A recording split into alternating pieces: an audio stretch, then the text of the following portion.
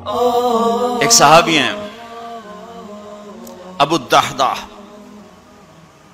ایک آیت اتری من ذا الذی یقرض اللہ قرضا حسنا یضاعف له اضعافا کثیرا، تو وہ ایک انصاری صحابی نے آیت سنی، وہ بھاگے ابو الدحداح، ارے آج عجب آیت آئی ہے، کیا کہ اللہ کہہ رہا کوئی ہے مجھے قرضہ دے میں واپس کروں کئی گناہ کر کے.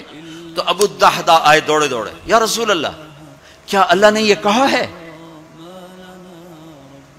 کہ مجھے قرضہ دو میں واپس کروں؟ کہاں؟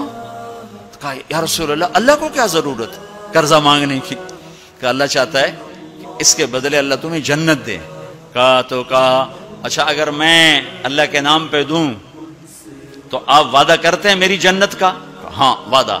کہ میری بیوی کی جنت کا؟ کہاں وعدہ. کہ میرے بچوں کی جنت کا؟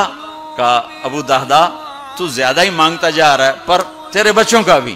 کہا یا رسول اللہ ہاتھ بڑھائیں، میرے 2 باغ ہیں دونوں اللہ کے نام پہ صدقہ. ہم کہا نہیں ایک دے دو، ایک رکھ لو، ایک بچوں کے لیے رکھو ایک اللہ کے نام پہ دو. کہا اچھا پھر میرا وہ باغ جس میں 600 کھجوریں ہیں وہ میں نے اللہ کو دے دیا. ہم کہا ٹھیک ہے جا تو تیرے بچے تیری بیوی جاؤ جنت.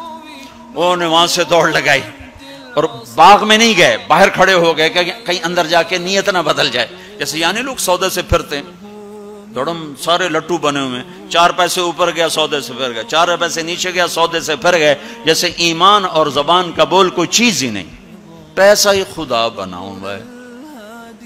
پیسے کے پیچھے ہی ایمان بھی بک رہا ہے، عزت بھی بک رہی ہے، غیرت بھی بک رہی ہے. میرے نبی نے فرمایا میرا امتی ہر گناہ کر سکتا ہے، ایک جھوٹ نہیں بول سکتا، ایک دھوکہ نہیں دے سکتا. سارا کراچی جھوٹ اور دھوکے کا. کراچی نہیں، میرا ملتان لے لو، لاہور، سندھ، بلوچستان لے لو، سرحد لے لو، جھوٹ جھوٹ جھوٹ، دھوکہ دھوکہ دھوکہ. میرا امتی ہر گناہ کر سکتا ہے، جھوٹ نہیں بول سکتا، دھوکہ نہیں دے سکتا. ساری تجارت سارا سب کچھ اس پہ آ چکا. تو آپ باہر کھڑے ہو گئے، کہنے گئے ام الدحداح بیوی کو بلایا، کہا کیا ہوا؟ کہا باہر آؤ باہر آؤ باہر آؤ. کیوں؟ کہا باغ اللہ کو دے دیا. اچھا اس کے بدلے میں تیری میری بچوں کی جنت پکی ہو گئی.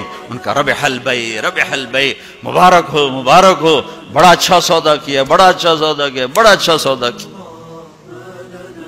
تو بھائیو گن گن کے رکھنے کے شوق نہ کرو، لگانے کا شوق رکھو.